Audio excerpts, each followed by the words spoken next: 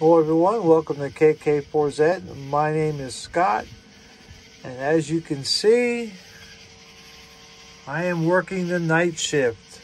I am still at Chiaha State Park, K-1037. I'm at my campground, and it is pitch black out here. And I've got just some minimal lighting, just so I can see what I'm doing. But boy, when the sun went down, it got exciting. This is kind of what I got going on here. I got my 10 bands. I went up to 80, or went down to 80 meters and worked a couple stations there. And then that 2 meter station I worked earlier in the day gave me my 10 bands. So I have my 10 bands, and I have my 10 contacts for each day. I am in day 2, or it's the Saturday Zulu day.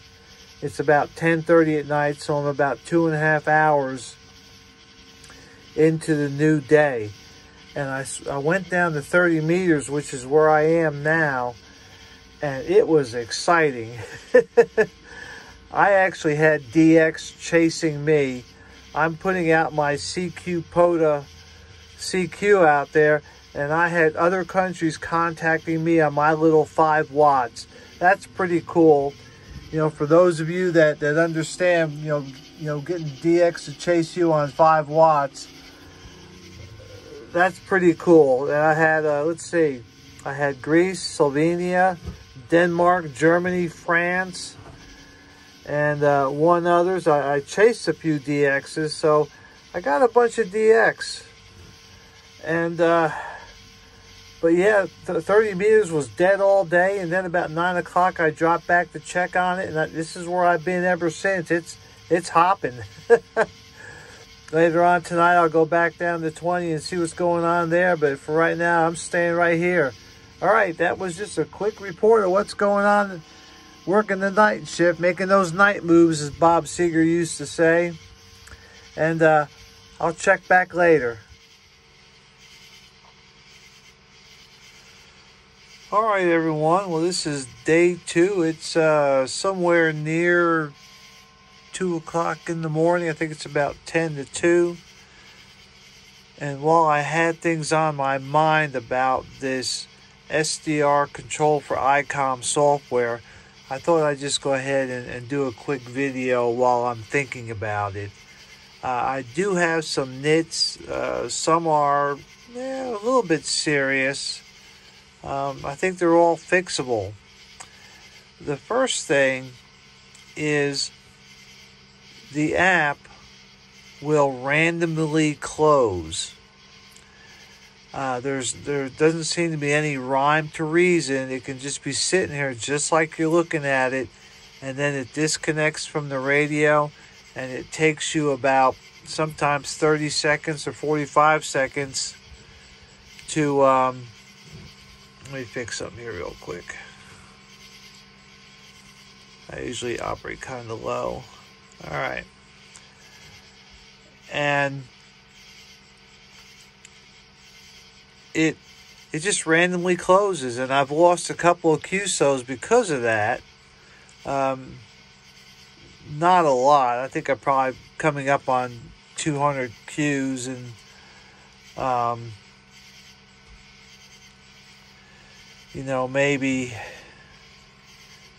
maybe lost 3 to 6. I don't know for sure. I'm just trying to find a clear channel to call my CQs where other people aren't. But it just randomly closes, and I don't know why it does it. And it's just a hassle to get back in. I have a couple times I got so frustrated, I just turned my radio off, I closed out the iPad, I rebooted everything, and then it would work for a while, and then it would just start randomly closing. So I don't know what the cause of that is. I mean, my iPad is never more than about 2 foot away from the radio. So, and I'm not doing anything else with the iPad or the radio. So I don't know why it does that. But that's one nit I have. The another nit I have is when you call a station that's calling CQ and somebody else got there first, it'll tell you that the DX station answered another call and they're going to pause it. Well, that's well and good. However, there's no real easy way to override that. And why that becomes important is, from what I can tell with this app, it waits until it sees the DX station. And what I mean by DX is anybody not me that I'm trying to talk to call CQ again. Which is well and good, except other people are pouncing, before they call CQ. Like when someone's saying 73, somebody will send their call sign in, which I have no problems with. But this app will wait. And so you could sit there and go through 4, 5, 6 other people, calling in front of you, so to speak. And because the app doesn't see the CQ, it just stays paused. Now you can force it sometimes by mashing on this button over here, the transmit button, a couple times and turn it red. But it's just not easy. So either the override needs to be easier to fix, or he needs to change it from waiting for a CQ to maybe waiting for a 73. Because I lost a couple of real DX contacts because I couldn't force it at the right time. And then the last nit is sometimes when you are finishing up a CQ and you're getting like to the 73 part, well, somebody else will call and the app will go to that new station before you have a chance to log the old station. So you have to be careful of that. And I don't know what the fix is for that, but it has tried to do this to me several times. I think I may have even lost a queue or two because it went to the next station before I had a chance to log it. So what I try and do now is when I start seeing the 73s like this, I go ahead and log it, and then it may or may not ask me again to log it, which in this case I just X out of it. But it has, I almost messed up, and I think a couple times I may have messed up. I couldn't go back and get it. So those are kind of the nits I'm seeing now. So, I think it's good. I mean, I've been using this thing pretty steady since 9, 10 o'clock yesterday morning. So it's getting a good workout, and I'm getting a real good feel for it. I think it's got a lot of potential. It just needs to fix a couple things. So I'm going to do this in a video, and then maybe when I publish the video, I will also contact the developer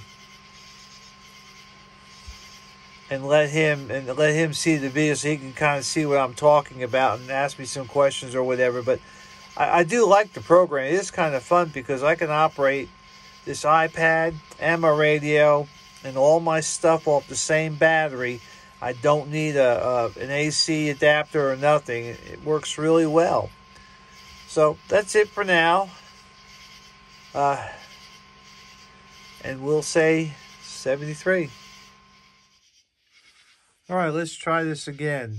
All right, it's about 5 o'clock in the morning, and this is one of those instances where the software just kind of closes down. Sometimes it closes all the way down. Sometimes you'll get a screen, something like this, and then to get it to go again, you have to tap.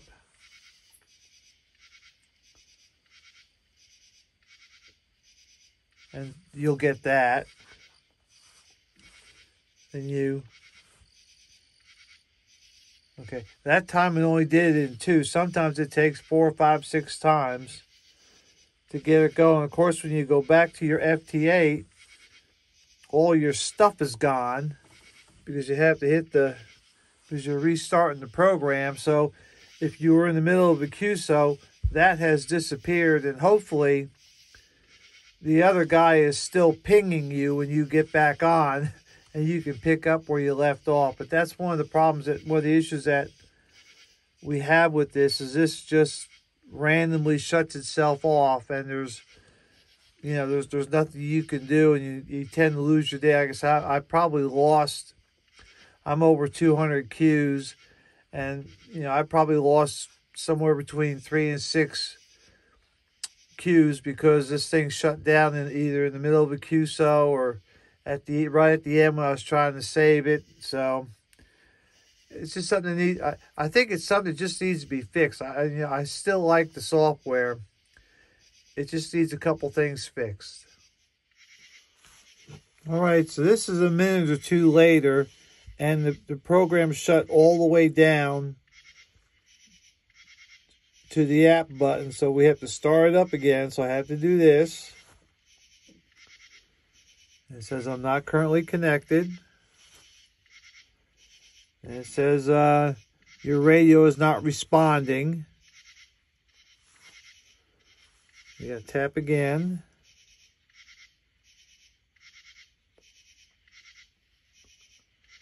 Up, didn't work that time.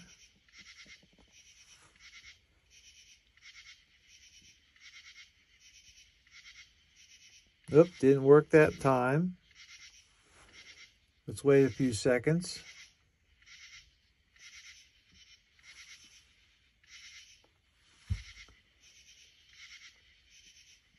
All right, that time it kicked back in. And this time I have to go back to the whole sub-menu. Then I have to open up FT8 again. And then to start receiving, I have to hit that. Of course, again, you lose all your QSOs and data. So it's kind of like starting from scratch. It's a hassle. Again, I think it's something that can be fixed. But until then, it can be aggravating. We'll see you later. All right, well, this is the last video of the series of the second day. It's a little after 10 o'clock. I managed to get 250 Qs done from all over the world. And I'm hot, and I'm just ready to go home. This place, it's a great place for radios, but the reason why it is because it's got open spaces, and the open spaces let the sun in. So it is hot. And so this is just kind of a final recap. This is the antenna that I used. It's an Icom AH705 tuner. Over here is a 17-foot counterpoise, and this is a 29.5-foot antenna, and it just goes all the way up to the top. All right, and then this is the coax, and then this is the tuner control cable. It worked really, really well. I mean, when I post the QSO map to my blog, you will see all the places I've been, and I've been everywhere, man, as Johnny Cash would say. It was a good night.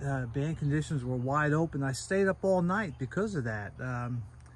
I just couldn't put it down. It was really good. And now this morning, band conditions are, I'm gonna say marginal. They're okay.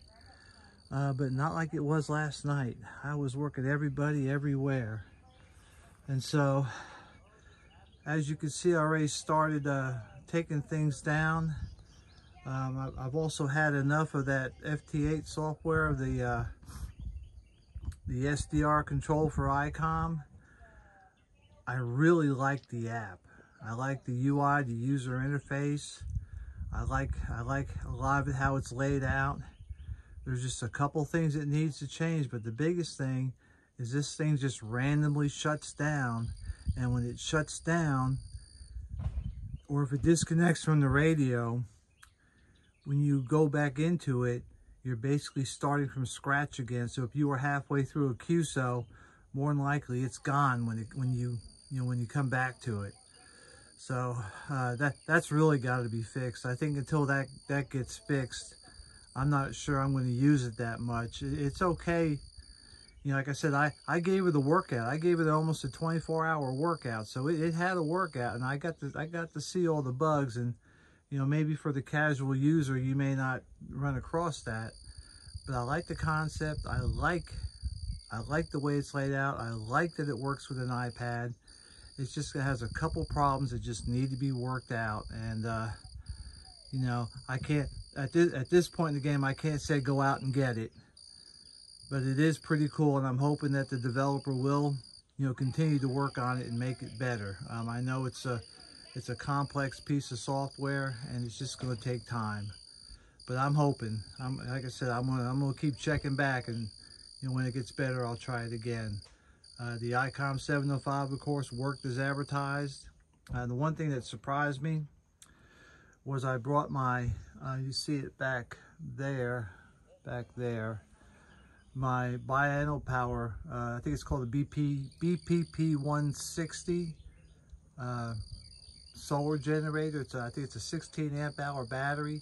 It's got plugs, you know, so you can plug AC into it. It's got plenty of stuff to run QRP, and I have a 40-watt solar panel that goes with it. And so yesterday, when I set it up, I put the solar panel up on top of my truck window on the other side facing up, and at nighttime when it finally got dark, I think I still had like 4 bars left out of 5 because the solar panel was keeping up with it. So next time I come out, you know, I'll just bring that and maybe one smaller battery for just in case. And I don't think I need any more, because that was powering everything. My fan, my iPad, the radio, the tuner. I mean, what more can you ask for? The accommodation where I was sitting was good. This is the first time I used it like this. I like sitting, you know, this way instead of this way like I did the last time. It gives me more room for my legs, and I can get in and out easier too, because that flight deck is movable. I don't have it tied down. Just the weight of the stuff in the back there is what's keeping it down. That and the low overhang. So everything worked well. That's going to be it for now. I'm supposed to have some friends come up to operate this afternoon. I don't know if they're going to make it or not. They were supposed to be here at 9 and 10 o'clock, and it's after 10. So anyhow, that's it. I just want to give you one last peek of the antenna. I think this has become my favorite antenna. I think it's slipping ahead of the Frank antenna. They're both really good, but I believe this one's just a little bit better because it's a little bit bigger. And when I use it with the AH705 tuner, this is what this tuner was designed for. You know, it's just like the AH4, and it does a great job. It really does. So I'm real happy with the way I have this set up. Again, the pole, I was right. It's an MFJ 1910. It's a 33-foot mast. I did notice here that the wind was blowing last night. I'm sorry. The wind was blowing last night, and so there's a little bit of scoring. So I'm going to take some Gorilla Tape and just wrap it around it to kind of prevent it from eating through. When I bought this used from a guy for like 25 bucks about 10 years ago, and you know, I think today they're over 100. So gotta take care of this one. All right, well, that's it. It was a good activation for me. I don't know what's going to happen today. This is the Support Your Parks weekend, and when I was on the air a little while ago, didn't seem like a whole lot of support out there. Maybe it'll come on later when people get out to the parks, either that or the band conditions are bad enough that, you know, it's just really local stuff. Anyhow, I hope everybody has a good time. I hope they enjoy their parks. I hope they get everything they need to make their activations. I hope I worked as many as I could. I always try to do POTA, but sometimes, you know, two compromised stations trying to work each other just doesn't work. So, all right, that's it. I'm going to put this together either right now or a little bit later and get it started uploading. So everybody take care. 73s, and thanks for watching.